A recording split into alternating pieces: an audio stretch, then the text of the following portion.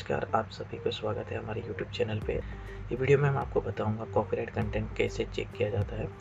अगर आप अपने वेबसाइट और ब्लॉग का कंटेंट का कॉपीराइट चेक करना चाहते हैं तो कैसे चेक किया जाता है, उसी के बारे में आपको मैं वो डिटेल्स में बताऊंगा। वीडियो में बने रहिए। अगर आपने हमारे YouTube चैनल को सब्सक्राइब नहीं किया है तो चैनल को सब्सक्राइब करिए और साथ ही बेल आइकन को भी प्रेस करिए।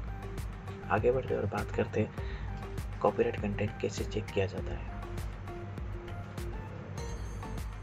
गाइस, कॉपीराइट कंटेंट चेक करने के लिए सबसे पहले आपको एक वेबसाइट पे जाना है। जो वेबसाइट का नाम है smallseotool.com।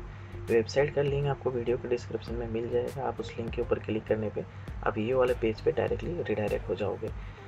सो अभी जो भी आपने आर्टिकल आपने लिखा है या तो आपने कोई कंटेंट राइटर से लिखवाया है, उस आर्टिकल को कॉपी करके ये वाला जो बॉक्स दिख रहा है यहाँ पे आपको पेस्ट कर देना है। तो यहाँ पे मैं एक आर्टिकल लिखा हूँ, उसको मैं यहाँ पे पेस्ट कर देता हूँ। मैक्सिमम एट ए टाइम आप 1000 वर्ड्स को यहाँ पे पेस्ट कर सकते हो। 1000 वर्ड से ज़्यादा रहेगा तो आपको उसको आधा आधा करके आपको चेक करना रहेगा।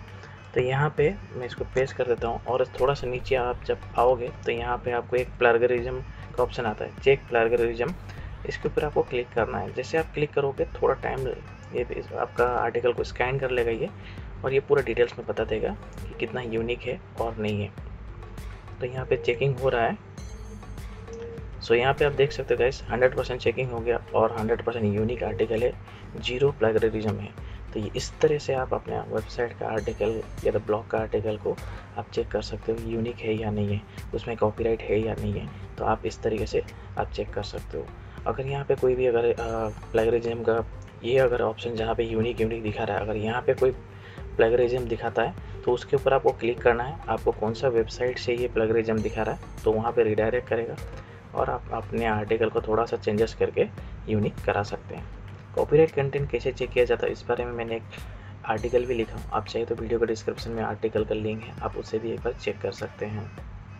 सो गाइस, उम्मीद करता हूँ आपको ये वीडियो पसंद आया होगा। वीडियो पसंद आया तो वीडियो को लाइक और शेयर जरूर कर दीजिए और साथ ही साथ चैनल को जरूर सब्सक्राइब कर दीजिए।